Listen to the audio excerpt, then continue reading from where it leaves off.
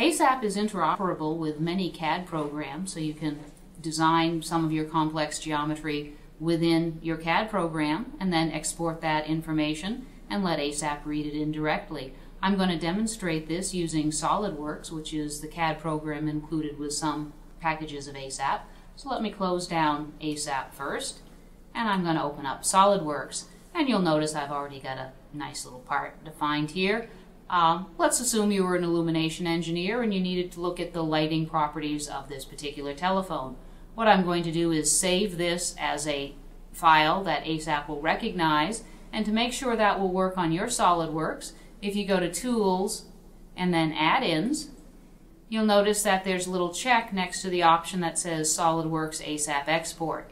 Because SOLIDWORKS is installed on the same computer as my ASAP, when I installed ASAP, it automatically installed this plugin for SOLIDWORKS, so now I can directly export the files that ASAP will recognize. So let me close this dialog. And to do a file, I'm going to do a Save As. And let's just call this Phone. And then as the Save As type, what I need to do is come down through the drop-down list until I see ASAP *.gtx. I select this as the file type and click on Save. It will save the file for me, and then I'll be able to open it up in ASAP. Alright, now that the part has been saved for use within ASAP, let me close down SOLIDWORKS and open ASAP back up again. Now what I have saved is a CAD file, so I need to tell ASAP that I'm opening a CAD file, and then ASAP will convert this into a standard ASAP script file. So let me just go to File and Open, and it's taken me to my directory here, and I'm going to select the appropriate part. The other thing you'll need to make sure of is that under Files of Type, you select CAD Files, and again notice the *.gtx file format. Also, you need to make sure that your open mode is set to auto, so ASAP will understand what type of file it's trying to read in. And now I'm just going to click on the Open button and let ASAP do the translation. The first dialog box you see allows you to customize some of the import features depending upon the information in your CAD file. The defaults are generally appropriate for most surfaces, so I'm going to just click on the OK button and let ASAP import the file.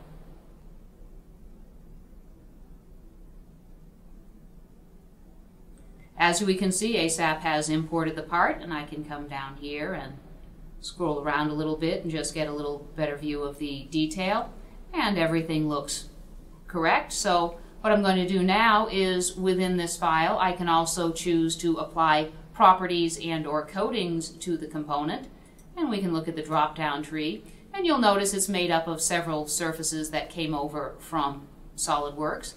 And up here you'll see the titles Coating, Media, and Color. And I can, within this translator, choose now to either on an individual face basis or to the object as a whole, apply particular properties. And let me close this down.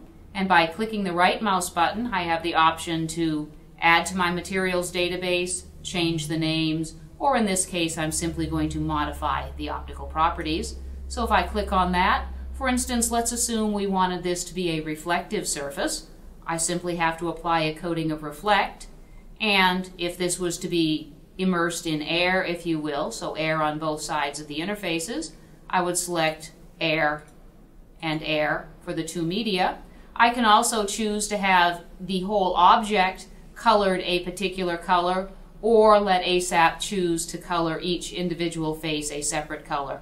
I'm going to choose to make the whole thing orange. So now all I have to do is click on OK, and as you can see, we now have everything orange. It will also show up as orange in all of the ASAP renderings.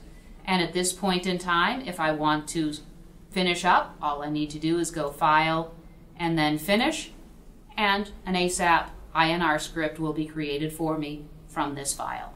I now have the part available to me in ASAP, and I can perform any analysis, add any other components, and use this as I would any other ASAP script.